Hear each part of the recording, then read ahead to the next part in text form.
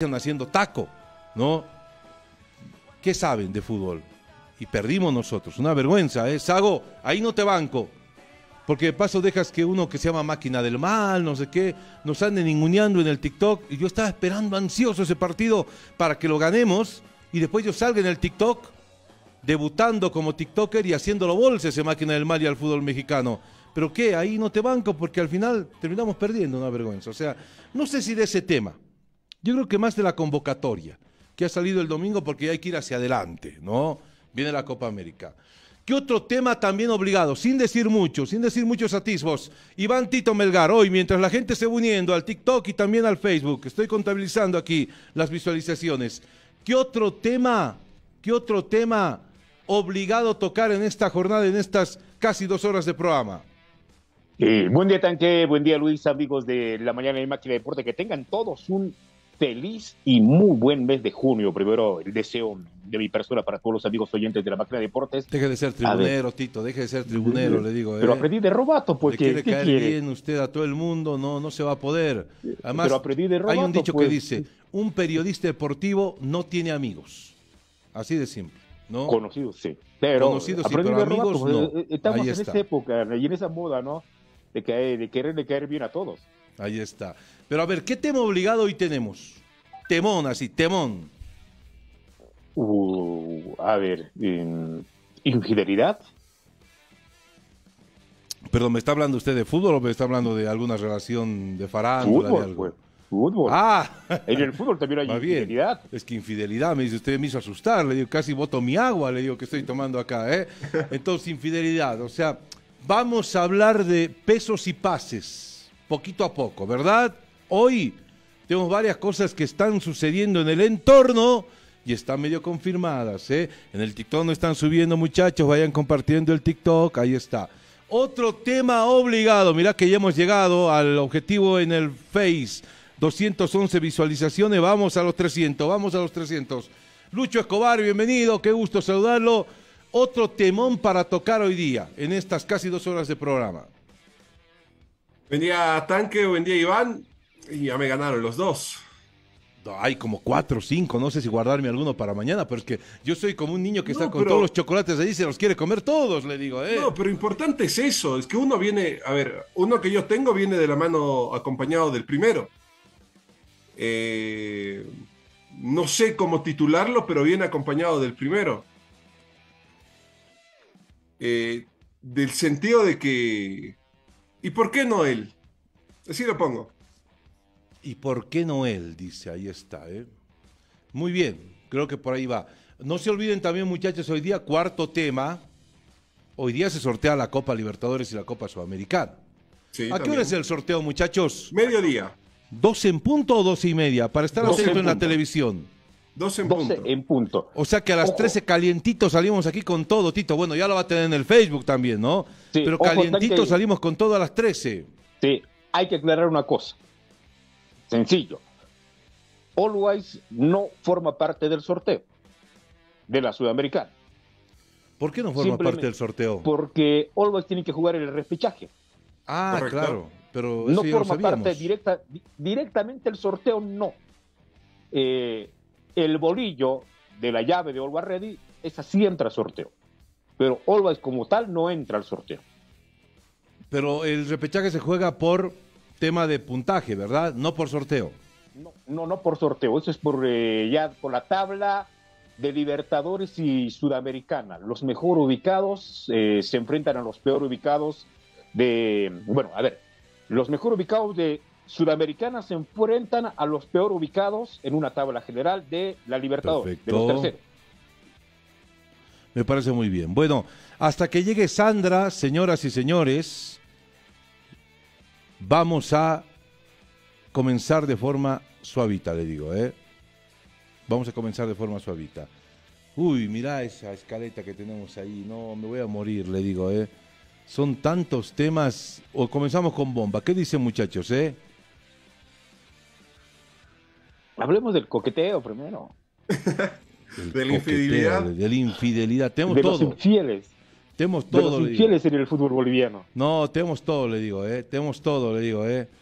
¿Cómo quieren comenzar? Les digo, muchachos. ¿Qué dicen en el Facebook, en el TikTok, ¿qué dicen? Ahí está, muy bien. Tenemos 120 ya, señores, en el TikTok. Así da gusto, le digo, Bienvenidos a todos, La bomba, ¿qué dice? Le he mandado una cancioncita en YouTube a ver si me lo puedes reproducir. Bueno, Auris dice segundones, dice la bomba, dice con la bomba. No, pues si decimos la bomba se va a ir usted otro va a abandonar la sintonía, le digo, Le digo es que esté aquí pendiente 2 horas de todo lo que decimos, le digo, Vamos a comenzar suavito, muchachos, ¿le parece? A ver, me pasé toda la noche pensando en lo injusta que es la vida. Lo injusta que es la vida, ¿Usted cree realmente que, no quiero amargar el día, pero que realmente las cosas vienen por merecimiento o no? ¿O no? O sea, ayer y anteayer vi algunas cosas que pasaron en el entorno, les digo, incluso un poquito antes, le digo, y vi que a veces uno puede merecer muchas cosas, pero nunca le llega. Nunca le llega. Y no sé si está bien quejarse de eso, porque nunca tiene que quejarse, ¿no? Pero sí de pronto uno se raja, como se dice, trabajando, se raja haciendo los méritos. Es más, parece que no hubiese más, incluso dicen, no, pues aquí no hay nada más que decir. O sea, es indiscutible. Digamos, tiene que llegar, tiene que venir, tiene que estar, pero al final no. Al final siempre te salen por la tangente y siempre terminan dándote, como se dice, un golpe muy fuerte en el tema anímico. Y a veces uno piensa y dice, ¿vale la pena realmente hacer las cosas?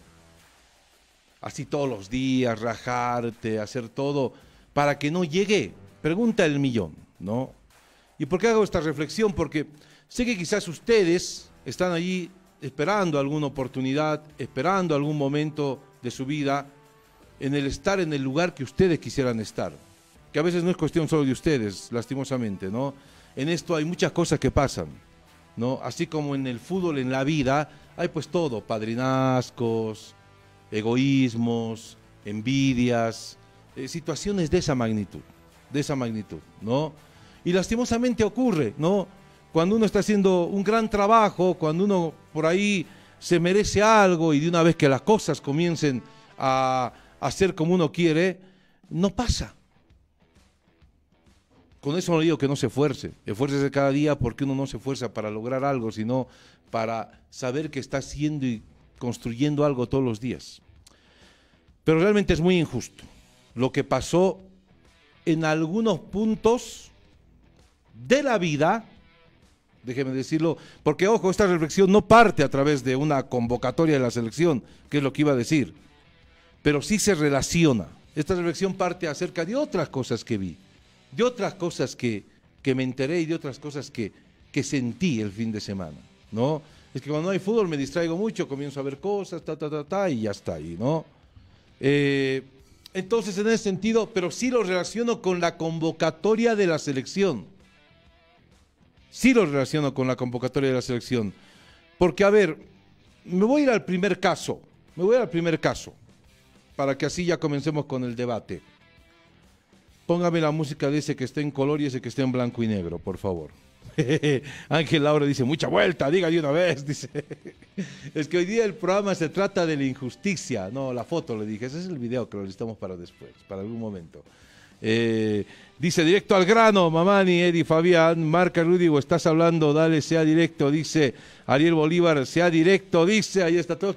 ¿Por qué quieren que sea directo? No tiene que hacer 2 horas de programa, le digo, ¿no? Vamos a comenzar suave, muchachos, vamos a comenzar suave. Imagínate vos lo injusta que es la vida.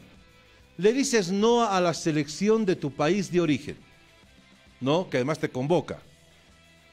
Le dices no. Te convocan 2 veces. Te llevan a pasear porque ni siquiera han sido capaces de darte un minutito para que juegues al fútbol y demuestres lo que puedes hacer en el arco.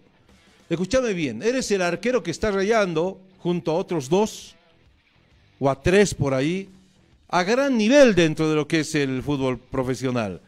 Jugaste recién Copa Internacional, saliste de un trajín de Libertadores, ¿no? Y que te borren de la convocatoria ahora, que te borren de la convocatoria. ¿Cuántos años tiene mi cuate David Acologo? ¿26? 27. 27. De paso eres más joven, ¿no? Que te borren por un cuate de 30 años que en su vida soñó estar en una selección, que no ha hecho ningún merecimiento para estarlo. Porque si tú me dices Gustavo Almada, yo me enteré cuartos de final del fútbol nacional que había un arquero que se llamaba Gustavo Almada. Para mí en la U de Vinto tapaba la Araña Olivares, ¿no? Y soy franco, ¿no? De Torrefuerte, toda su carrera en asociación. Primer año y creo que meses en un equipo profesional. ¿Cuándo pues jugó torneo internacional este cuate? En su vida. Pregunta, primera injusticia de la jornada.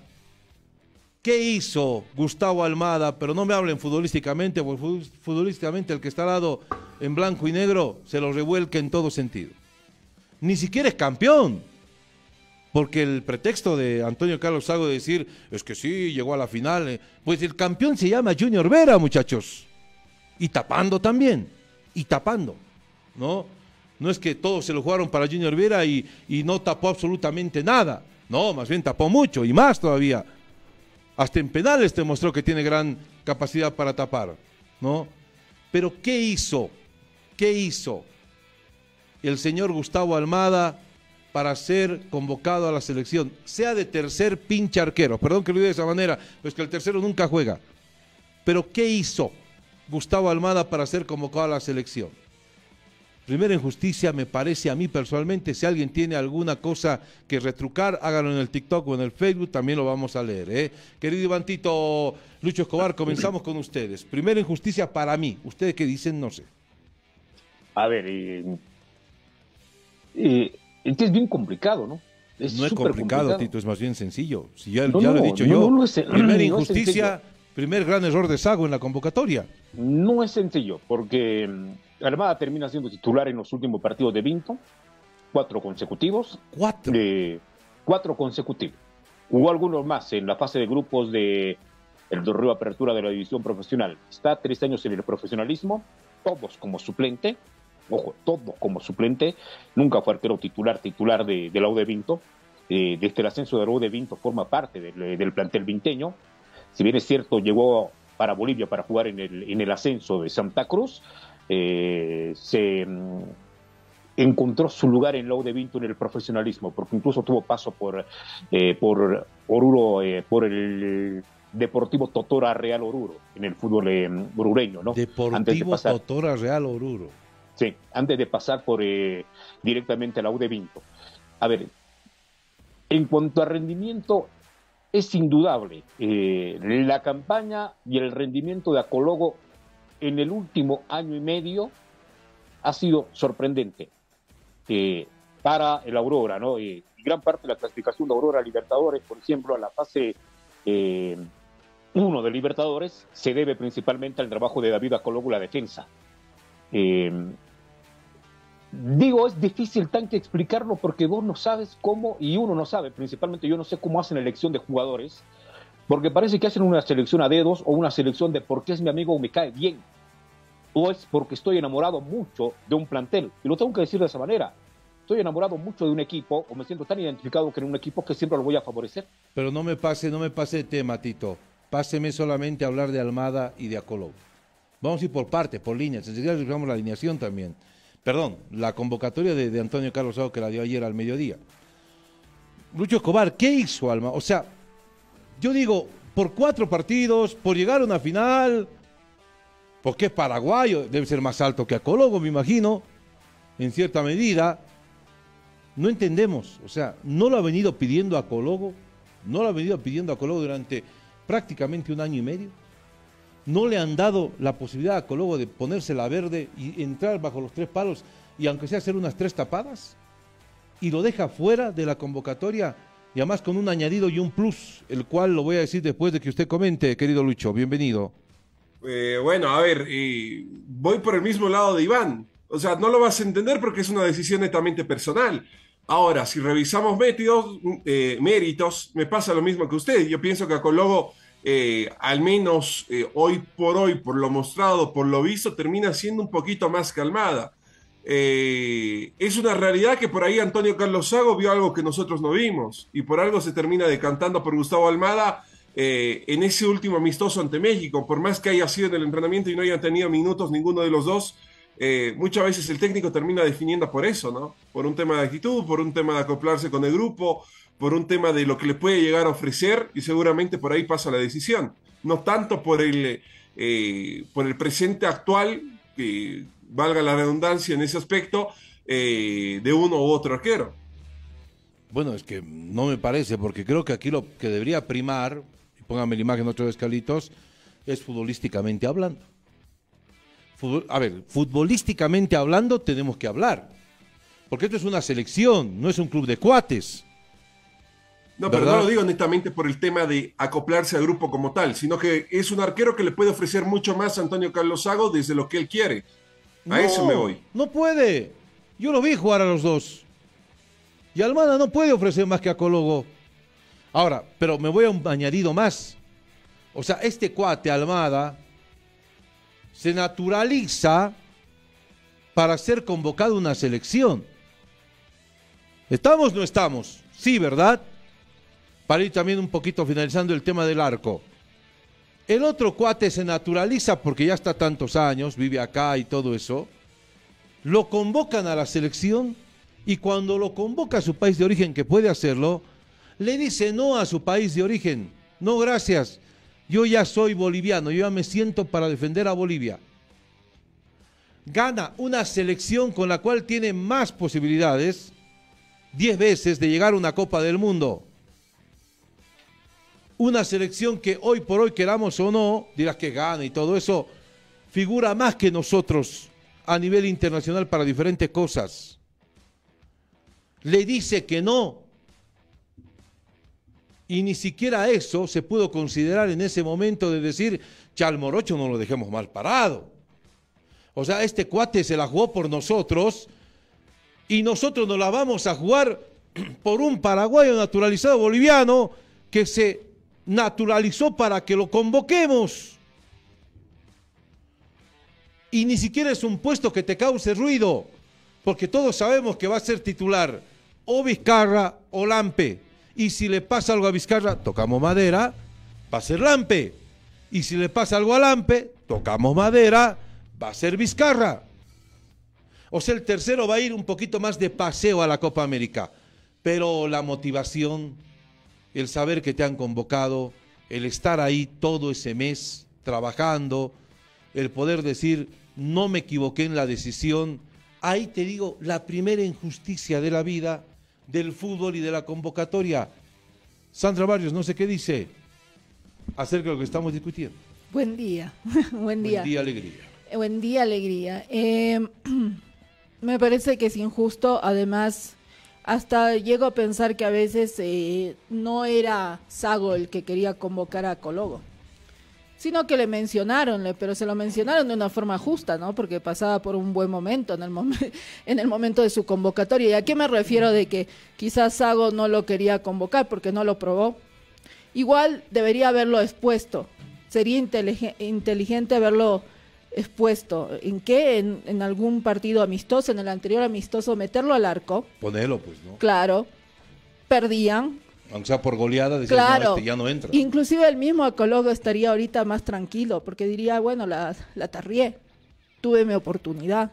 Claro. Pero ni siquiera hay eso, ¿no? O sea, uno no puede decir porque, o sea, no jugó, no lo vimos en la selección. Entonces, en ese sentido también lo veo que es algo injusto. Si vas a llamar a alguien, llámalo y en ese momento probalo. No en competencias oficiales, evidentemente, pero tenías amistosos. Entonces lo tenías que probar. Y siempre, dale, que con Lampe, que con Vizcarra, con Lampe, ya lo conocemos de memoria, ya sabemos a qué nivel juegan, ya sabemos lo que pueden aportar a la selección. Ponelos a otros, Zago, en amistosos, ponelos a otros. Parece que quisiera apostar a ganar sí o sí, igual está perdiendo, ¿no? Igual perdió contra la Sub-23 de México, hay que decirlo, ¿no? Ahora, un plus más acá, de lo injusto que es la vida. Y el Braulio Raizaña, ni tomado en cuenta. boliviano de origen pero bajo qué nivel cruceño, pues están que... cruceño, un gran valor, ¿no? El Alejandro Torres.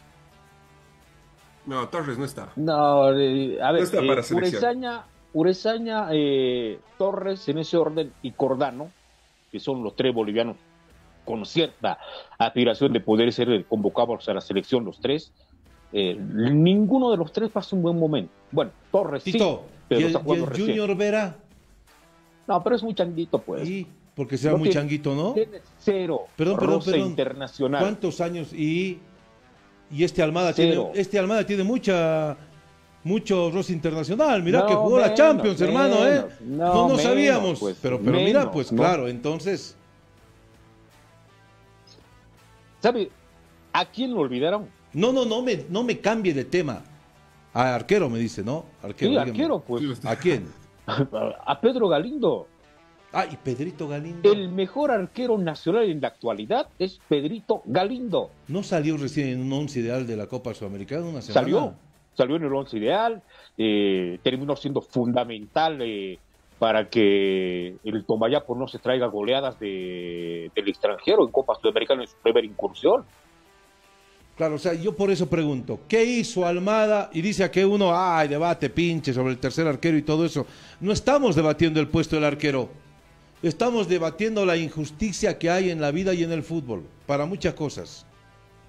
Para el futbolista, para el periodista, para el arquitecto, para el ginecólogo, para todos, ¿no? Que a veces uno se raja laburando, hace las cosas bien, todo excelente, y no, igual sigue siendo lo mismo muchas cosas. Sigue siendo lo mismo. Como esta convocatoria, en este punto, por ejemplo, del arco, sigue siendo lo mismo. Llévate pues un chango, y el Poveda, y el Adorno. Llévate un chango, si ese no va a jugar. Pero ahí sí podría ser como para la pasantía, ¿verdad, Sandra? Claro. Ganar experiencia. Dale un premio a alguien de acá. O sea, No, porque... pero cuando se lo llevó a Poveda, se lo criticó también a Zago. Es una realidad. O sea, vaya el arquero que vaya, siempre va a haber crítica. Y Pero es la así, creo crítica que... es porque no los prueba. ¿Para qué los lleva? Bueno, ahí va otro tema, pero el tema es que vaya el arquero que vaya, siempre iba a haber una resistencia del otro lado, a no ser que era Cologo. Porque yo creo que acá el punto de comparación es a Cologo Almada. A Cologo Y creo que era ahí todos alguien, estamos de acuerdo. yo creo que hoy en el Facebook y en el TikTok, a ver, vaya poniendo usted su opinión, no creo que haya alguien que nos diga que a Cologo no debería haber ido. Por ahí de 101. Era el arquero de consenso a Cologo. Es más, para algunos alucados dicen, no, pero que a Cologo entre a tapar de titular. No, tampoco. O sea, tiene que ser nomás Vizcarro Lampe, porque está en un muy, muy buen nivel además. Ya para Lampe su última Copa América. Para Vizcarra seguramente es su penúltima. Y luego vendría el proceso a los otros. Por eso era importante convocar a unos jóvenes. Y no un arquero de 30 años que vos sabes que pasando esta Copa América no va a ser convocado más. Por eso es que no entiendo la convocatoria. Tiene 30 años, no va a ser convocado más. Es más, si nos va mal, y por ahí no sé, la federación decidiera cambiar de técnico, no va a haber otro, a menos que sea Pablo Godoy, no va a haber otro técnico que lo convoque a Almada. No va a haber. Pero a ver, saque la media de los arqueros en Bolivia.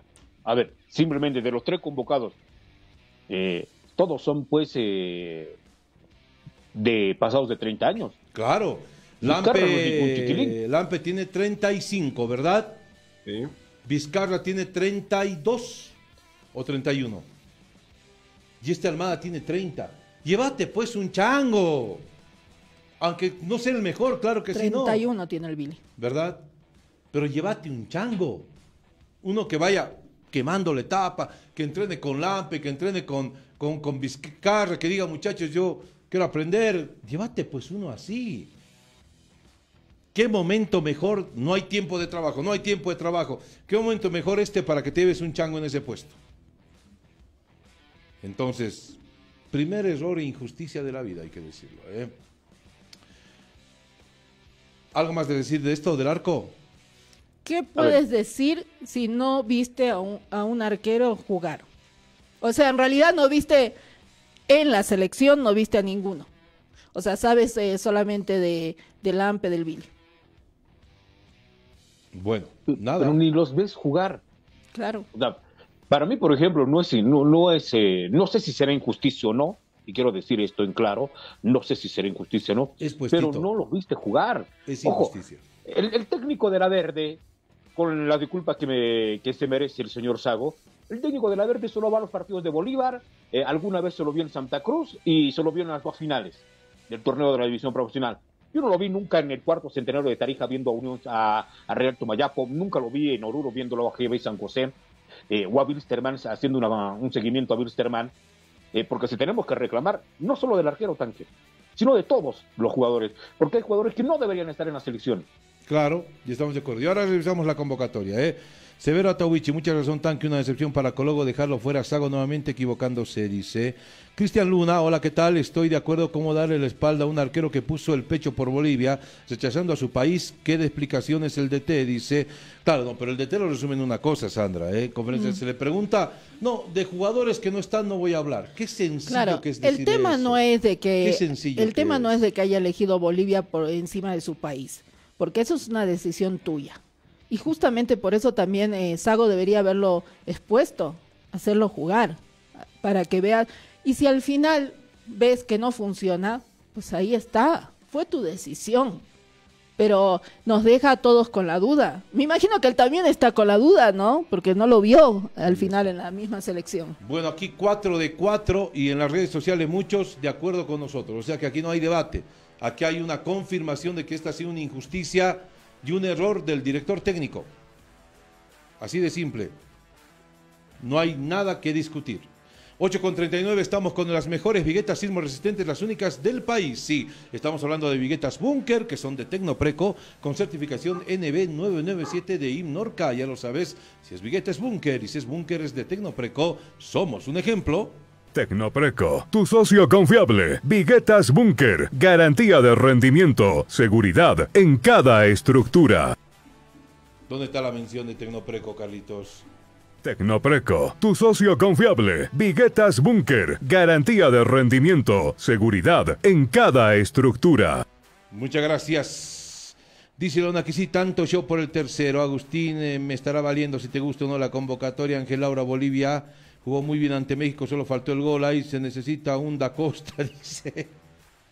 Ahí está, No voy a olvidar al hincha que le pidió al técnico entrando un avión que los nacionalice a Da Costa, Pato Rodríguez y Sabio, dijo, ahí está, No pueden, pues, muchachos, seamos serios, Felú Fernando, ¿y dónde está el Algarañaz? Dice, está pues en la convocatoria. Segunda, creo que injusticia y afirmación, ¿no? Y afirmación.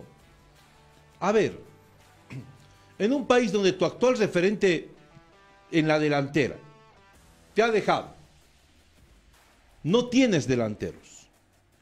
El que tiene más experiencia de tus delanteros convocados a esta convocatoria, con mucho respeto, es un troncazo. Que ni en su equipo logra ser por encima de jugadores como el Da Costa, el Pato, el Sabio y alguno más. ¿No? Segundo convocado,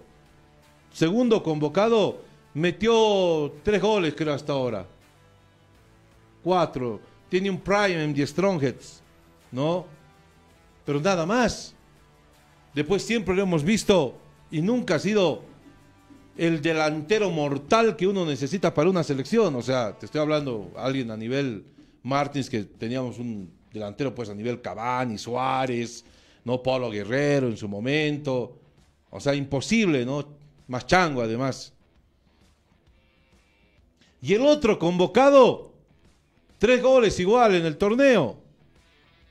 Nada más. Changuito, ¿cuántos tiene Menacho? Me gusta 24, mucho ese jugador. 24. 24, ¿no? Chango. Y necesita vos urgentemente a quién ponerle la mochila. A quién decirle, ¿sabes qué? Desde hoy te empezamos a formar a vos porque tienes el biotipo. Porque tienes la jerarquía. Ojo, que la jerarquía no solo es ser viejo, jugar muchos torneos internacionales, nada de eso, sino que uno nace con la jerarquía, ¿no?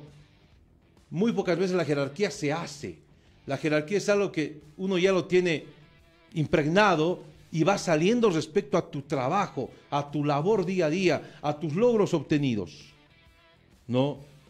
Te voy a dar un ejemplo. ¿No? Carácter. Hay gente que nunca va a tener carácter para ser líder, por ejemplo. Y vos, por más de que lo quieras poner como líder de algo, no vas a poder, porque no va a tener el carácter. Bueno, con jerarquía y carácter, con biotipo, grandote, fuerte, bien trabajado físicamente, todo eso. 14 goles en 15 partidos, sí, en la B de Brasil, pero 14 goles en 15 partidos, en la sub-20, ¿no? Anteayer nomás, pócar de goles. Y que no lo convoques. Es más, lo trajiste a la embajada americana para que haga su visa. Está en la foto ahí, ¿no, Sandra? Sí. Bien paradito con todos. Y que no lo convoques. Pero probaremos pues, muchachos. Profe, ¿para qué lo hizo venir desde Brasil a que haga su visado americano si no lo vas a convocar? ¿Qué pasó con la delantera? No tenemos delanteros, no hay. Y aún así nos damos el lujo de, por ejemplo, no convocar a Enzo Monteiro. Sandra, Tito, Lucho.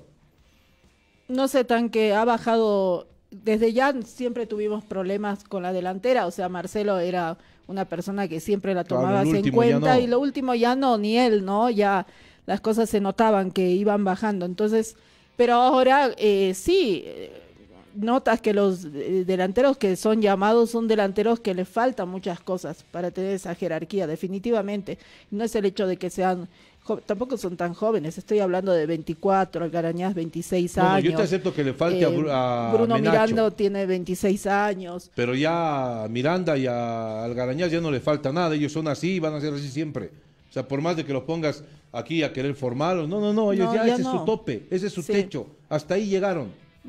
Y te has convocado a los delanteros que tienen sus limitaciones gigantes y que además los internacional tampoco tienen. No, bueno, poquito Algarañaz, pero ¿y qué hizo en la selección? Casi nada. Que no buscas, pues, no buscas, no hacen seguimiento. Pero seamos sinceros, si tienes un técnico que simplemente ve algunos partidos y no ve el universo, porque hay un universo de jugadores en Bolivia, no solo en el torneo local. También tiene que buscar, pues, hacer su scouting, que ver partidos de bolivianos, huecos de bolivianos, como en su momento lo hizo Farías, lo hizo Mauricio Soria. Soria, por ejemplo, lo descubrió a Evaldo Rojas, que Evaldo Rojas es más conocido como Bolivia, ¿no? Terminó jugando a la selección boliviana, lo trajo a Boris Céspedes, perdón, no era Boris Céspedes, era Smet Verdalense, ¿no? El sueco boliviano. Pero que eso pasó así como una ráfaga, ¿no? También. Pero buscando, no estás buscando, estás cómodo, estás en tu zona de confort y no estás saliendo, no estás viendo jugadores. Sí, pero Tito, yo te aseguro que si hubiera un boliviano rompiéndole en la delantera y metiendo goles, aunque sea en la OFI de Uruguay, ¿no? OFI se llama, ¿no? Como ese cuate que debutó recién en el fútbol, en la selección uruguaya. Se hablaría. ¿No? Se hablaría. Sí, lo conoceríamos. Y tenemos a un goleador con estirpe de Enzo Monteiro. Usted dio el nombre, Enzo Monteiro. ¿Por qué no lo convocaste a Enzo Monteiro? Además que hizo su visa, no entiendo. Es más, quiere más para que vea que el boliviano es el enemigo del propio boliviano, dicen, ¿no? Y no sé por qué, por ejemplo, José Briceño, goleador de la selección en el último clasificatorio a los Juegos Olímpicos. No está ni convocado, no señores. No está ni convocado. Por eso, ¿no? Ahí va. Pero Briceño no estaba lesionado, para empezar, pregunto. En su club yo lo tenía lesionado. Minutos, juega muy poco. En su club juega muy poco Briceño. Lamentablemente. Y después 9 no tienes. Porque todos los convocados uno revisa y ninguno es 9-9, ni siquiera Algarañaz. Bueno, primero un error nuestro por no trabajar abajo, ¿no? Y tener delanteros, ya después de los dos sub-20, debería ser obligatorio que tengas un delantero titular, sí o sí, boliviano. Porque es donde nos falta. No tenemos delanteros. Y después de eso, si vos tienes a ver, yo dije siempre, alguien le tienes que cargar la mochila de Martins. Y no va a ser Algarañaz, y no va a ser Miranda, y no va a ser el muchacho Menacho. ¿Por qué? Porque no tienen la estirpe. Míralo a Monteiro, ve algún partido de él, ve sus highlights aunque sea. Míralo en las selecciones menores que vino también. Ese jugador tiene la estirpe y está bien para ponerle la mochila y decirle, es pesada, pero utilízala. Le puede ir mal. Tiene 20 años. Claro, le puede ir mal, pero ¿sabes qué? Ya lo hemos probado. No importa, lo van a quemar. ¡Quémelo! Imagínate, tendría que esperar Monteiro 4 años, a partir de hoy, para jugar otra Copa América, para jugar su primera Copa América, cuando ya con 4 años ganados hubiese jugado su primera Copa América ahora. Eso es pues darle roce, darle experiencia. Yo sé que no está bien que la selección esté formando jugadores, pero al no haber un puesto trascendental como la delantera y al tener un goleador de estirpe en Brasil, pues agarrá y apostá por él. Es que no hay lo que estás decir, formando. todos mándenle pelotas que este tiene que ser nuestro goleador. Obligarlos. Es que no lo estás formando. A ver, seamos sinceros. A Montero ya no lo estás formando. También. Ojo, no, a Monteiro ya no lo estás formando, porque Monteiro ya viene con un proceso formativo en el Santos y en el proyecto Bolivia 2022. Ya, Monteiro es una realidad. Ojo, la excusa del señor Zago para no llevarlo en algunos amistosos a Monteiro, principalmente el último frente a México, ¿cuál fue? Que Monteiro tiene minutos en el Santos y Terceros no, por eso Terceros se suma a la convocatoria. Esa es la excusa, es una excusa tonta, ¿no? ¿Por qué no hacen pues los esfuerzos necesarios para pedir permiso para Monteiro? Pero esta era convocatoria a Copa América, no necesitaba ningún permiso. Claro. Era obligación por FIFA. Claro. ¿Por qué no Monteiro, Lucho Escobar? No, si me pregunta el por qué, no le voy a poder dar la razón exacta. Pero me parece que va nuevamente por lo que digo, por los gustos del técnico. Y le trato de encontrar la vuelta, le trato de justificar de alguna u otra forma, quizá no querer perjudicarlo en el tema de cantidad de minutos y ruedos que tiene con el Santos. Me quiero imaginar eso, porque otra razón, lógica al menos, no la puedo encontrar. Bueno, vos eres técnico del Santos o de la selección boliviana, ahí tendría que ubicarse Claro, primero Zago, ¿no? Por eso o sea, le ¿qué digo, te ¿cuál fue importa la vos lo que excusa? pierde en el Bien lo Santos si remarca tú Iván. puedes jugar? ¿Cuál era la excusa? Y salió en un hilo de Twitter en 3 partes, ¿no? De que no querían perjudicarlo a Enzo Monteiro porque tenía ruedo, porque tenía minutos, porque iba bien. La única razón lógica. Y si hace las cosas bien en la Copa América, más bien estás Che, ayudando. este cuate que se va al Real Madrid, Henrik, ¿no? Henrik. ¿Cuántos años tiene? 18. Y por ahí lo vemos en la Copa América. Va a estar en la Copa América. 18 años y lo vamos a ver en la Copa América. Y se dan cuenta la excusa que es tonta y hasta chocante para el que le guste el fútbol, que ponen, está sumando minutos en el Santos, tiene más continuidad. ¿Qué vamos a hacer con el Santos? ¿Que el Santos nos va a sacar un partido en la Copa América? Y estás convocando a un jugador, porque lo dijiste en su momento, estás convocando a un jugador que no tiene ni minutos, como Terceros. ¿Ven esa contradicción del técnico de la selección boliviana? Y que además hay una cosa, Tito. Terceros tiene una posición en la que tenemos 4, 5 jugadores. En la que están muchos jugadores. O sea, yo te apuesto que Terceros va a estar en la banca en la Copa América. Monteiro podía llegar a ser el titular, el 9 titular. Y solo la instrucción, muchachos, se la pasan a Monteiro. Listo. Que ahí muestre el fuste y logre lo que estamos buscando, convertirse en un goleador para nuestra selección. Estirpe, jerarquía, biotipo, no le falta a Monteiro, por si acaso, no le falta, tiene todo para ser un goleador de nuestro equipo nacional. Lo que le faltó es la confianza del técnico o no sé qué, porque además lo más raro y lo que me causa tanto ruido es que haya sacado su visa. Lo trajeron. ¿Sabe qué me contaron? Que Monteiro estaba tan seguro de que iba a ser convocado a la Copa América que fue un golpe muy fuerte el hecho de ayer no verse en la convocatoria. Porque, a ver, si yo te digo, no sé, Tito, anda a sacar tu visa para Estados Unidos, ¿ya? Hazme un cálculo de viáticos, ¿ya? Es más, dame tu carnet, voy a comprar un pasaje. Y tú haces todo, vas a sacar la visa, cálculo de viáticos, me das tu carnet de identidad, todo eso. Y llega 3 días antes de la Copa América, 4 días, Lucho vaya. y Lucho vaya a la Copa América, listo. Y Lucho todo ¿Y vos listo. qué haces con tu visa, tu cálculo de viáticos y todo eso? O sea, ¿Sabe por qué hizo la visa, Enzo? ¿Por qué? Porque la lista era de 55. Bueno, es de 55. Y créalo que si lo necesita lo va a llamar. Lastimosamente no va a estar ahora. Pero esa fue la razón por la que hizo la visa. Sí, lo malo que no lo van a Sí, necesitar. pero tú podías tener esperanza si era una época de COVID, digamos, ¿no? Que te caían 3, 4 ahí enfermos. Claro. O sea, en esa época sí. Y mira tú que lo más feito es estar pensando aquí, tocamos madera, claro, para que no se entienda mal, que alguno de los delanteros se lesione un par para que Monteiro sea convocado. No. Es lo más feito, no le vamos a desear mal a nadie en nuestra selección. Pero Tito, ¿usted cómo se sentiría si pasara eso? Mal, pues renuncio definitivamente, ya no voy. Injusto, pues, injusto. Así como Acologo se sintió, como se siente Monteiro en este momento. Así es como uno se siente en la vida muchas veces. Y lastimosamente a veces no puedes renunciar, porque uno tiene que seguir adelante. Ese es pues lo que yo quería decir en un principio como reflexión de lo injusta que es la vida a veces para todos y para muchos, ¿no?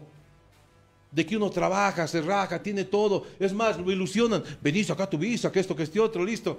Voy a ser convocado, mamá, papá, enamorada mía. O no sé si será casado, tal vez a esta altura sí. Amigos, llega la lista, ¡pum! ¿Y qué pasó? ¿Qué hice mal? ¿Qué hizo Bruno Miranda mejor que yo para ser convocado?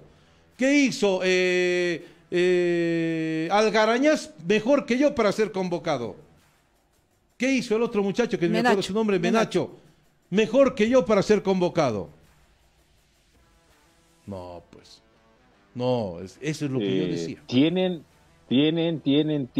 los 3 nombres, tienen algo en común.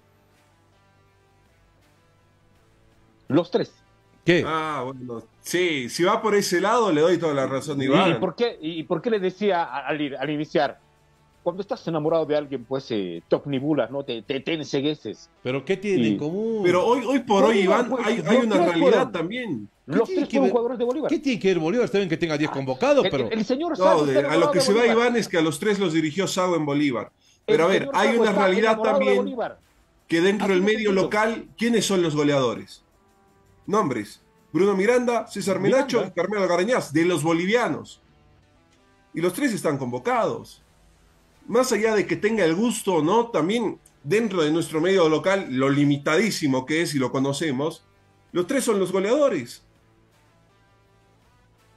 Pero ¿qué más se le puede hacer? Evidentemente, Enzo Monteiro debería estar. Francamente, ¿Ya la estirpe de Montero, ¿quién la tiene? Ninguno de los 3. Ninguno, pero a ver, a lo que me voy es que están convocados por lo que han hecho en el medio local. Ahora, evidentemente, yo también no entiendo por qué no está convocado Enzo Monteiro. A mí me hubiera gustado. Sí. Estás convocado por lo que haces en el medio local, ¿no? Pero a veces eres muy hipócrita también.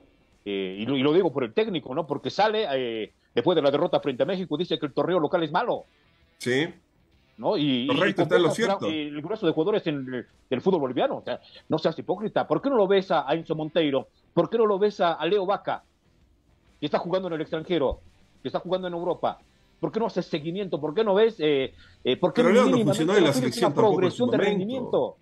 Es que no lo estás haciendo. Te estás sentando en tu silla y estás viendo. Pero a ver, ¿Leo Vaca es 9? ¿Qué uno quiere? Iván, ¿Leo Vaca es 9?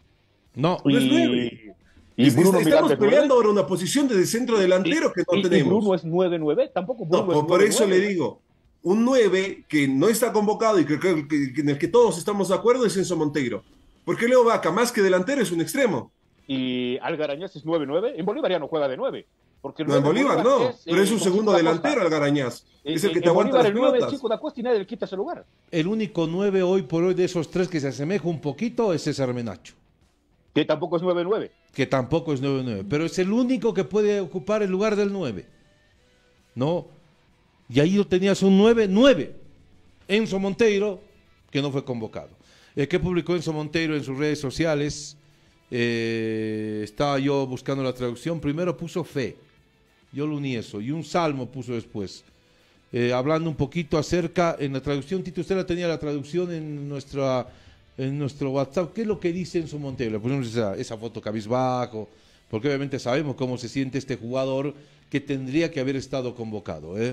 A ver, lo que dice: espera en el Señor y haz el bien, y habitarás la tierra con total seguridad. Pongan en el Señor sus deleites, y Él concederá los deseos de su corazón. Confíen al Señor su destino, espérenlo y Él actuará. Ahí está. Confíen en el Señor y Él actuará, dice. Bueno, eso es lo malo, muchachos. Lo injusto a veces que es la vida. Alguien nos pide por aquí la convocatoria entera, ¿la vamos a decir? Claro que sí, pero déjenos controlar la hora y después de la hora seguimos hablando de la selección, seguimos hablando de la convocatoria. Bombazo, bombazo el fin de semana, ¿no? ¿Dónde fue el bombazo? Póngame atención, Carlitos, ¿Dónde fue el bombazo? ¿Dónde fue el bombazo, Sandra? En la zona sur. Ahí está. Lugar, ¿conoces el lugar, Lucho Cobar? ¿Fue a tomar un cafecito alguna vez? Y no a tomar un cafecito precisamente, pero sí de pasada. Unos sándwich, nosotros vamos. Sí, pero está muy bonito para llevar a la novia, le digo. Está lindo, es lindo. Ahí lugar. está. Iván Tito, ¿conoce el lugar o no? No. Nunca fui después de comer lechón, le digo, tampoco puestito, le digo. Nunca fui a hacer negocios, siempre fui así, con amigos, con el tanque. Ahora, a mí me sorprende una cosa. O sea, ya no hay vergüenza.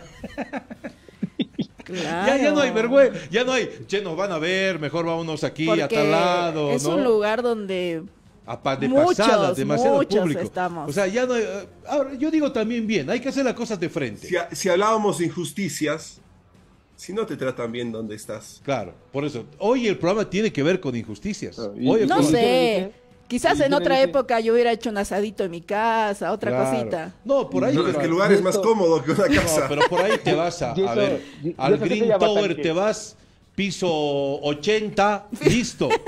Y ahí quién te va a ver, porque de por sí casi nadie tiene acceso ahí, porque evidentemente es para, hasta a veces podemos decir, gente que tiene mucho dinero y todo eso, ¿no? Pero estás a la pasada de la calle, ¿no? Donde pasan todos así de ida y vuelta, ¿no? ¿Resaca? Pero ayer...